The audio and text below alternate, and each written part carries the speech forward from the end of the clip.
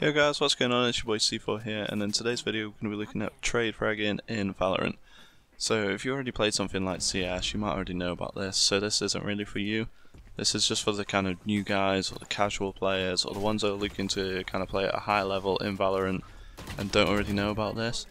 So it's something that's really important in team-based games where you're kind of like pushing a bomb site. And basically it's for the kind of support players to know about, or just like the riflers in general. It's not really for an entry fragger to know. I mean, they should know about it, they should be aware about it, but it's not their problem basically in game. So basically what it's about is kind of following up on your entry fragger pushing into a position. So as an example here on double doors towards B on Haven, so if your entry fragger's pushing in here as a support, you might want to smoke this anyway. Just so it's one less angle to worry about, and that is quite a good angle for the defending side.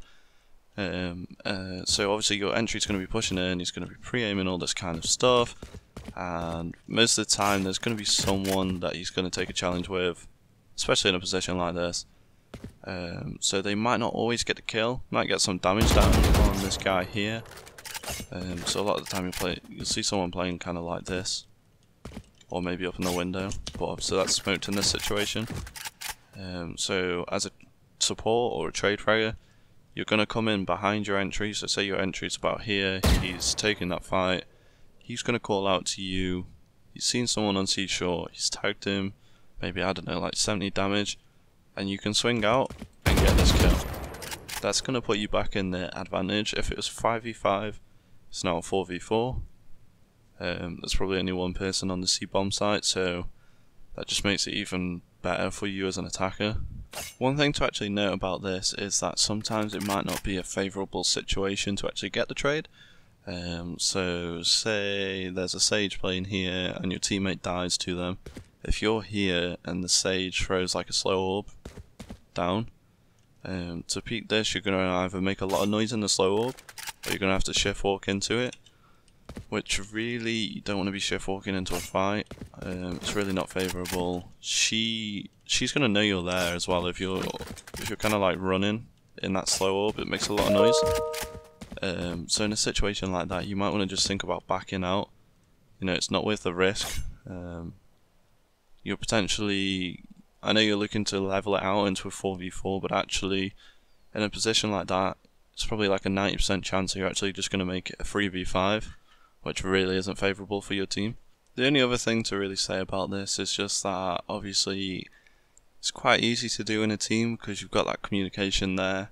When you're playing like competitive or casual, something like that, it's probably going to be a lot harder, and you're going to have to work off like kind of visual cues or sound cues. So say your teammate is pushing into this position, you can still smoke it for him, but you just need to be aware that like your teammate's here, he's ready to push in, he might not have told you, but if you're around this area you should just be going with him anyway.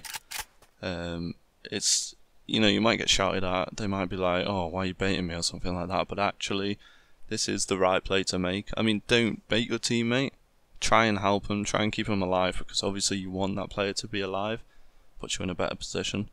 But like what I was talking about, so say your teammate pushes into here, he might not say that there's one short, but you're going to see bullets come flying across. If you see bullets like flying there, it's either that, you know, they're around this kind of area, they can't be up on window, because you can't shoot that. Obviously as well, they might see something on the minimap, so you might see like a red question mark come up kind of like in this area. Right here. Obviously you can see the player's line of sight as well on the minimap, so you can kind of see where they were looking. If a player is pushing in like this is more of a kind of support thing rather than a trade fragger thing. But really, if he's kind of aiming here, you should probably come in, kind of aiming other angles for him as he peeks. That's all just kind of like support player things.